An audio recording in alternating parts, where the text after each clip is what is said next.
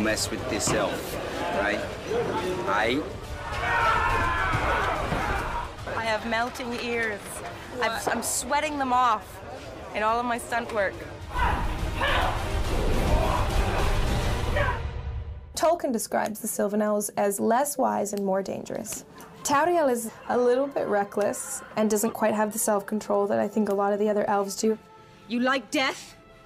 Then let me give it to you. Tauriel, Echo. So she doesn't have that kind of floating, ethereal thing. I do not think you would allow your son to pledge himself to a lowly Sylvan Elf. No, you're right, I would not. Still, he cares about you. Do not give him hope where there